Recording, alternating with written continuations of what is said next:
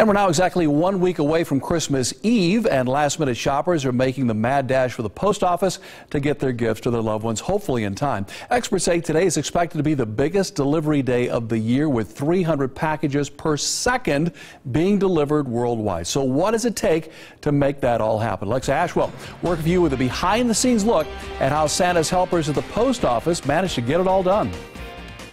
Mark, there are a lot of steps involved, from the time you drop off the package at the post office to when it finally reaches your loved one's doorstep. That's why area post offices are increasing their hours. There are also things you can do as well to make sure all runs as smoothly as possible.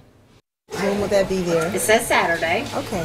The Phillips are shipping a Christmas present to Indiana. My sister-in-law is a crafter and she has a booth. It's one of 257,000 pieces collected here in Dayton. That's more than double the normal daily amount. Christmas is coming. They see it, they know they got to get it in the mail.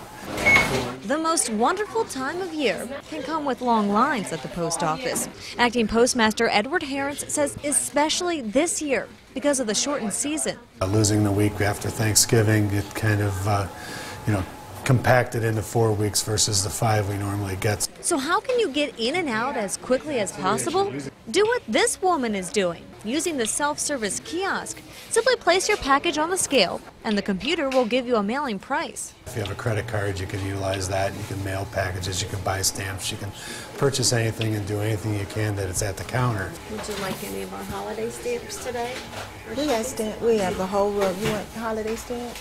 No, we're good. Okay, that's $10.20.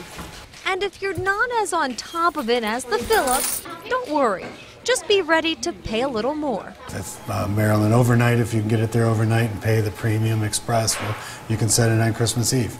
There you go. Thank you. Happy holidays. And some things to remember. Make sure whatever you're mailing is packaged properly, meaning it's sealed well, wrapped in brown paper, and both addresses are legible. Alexa Ashwell, 2 News, working for you.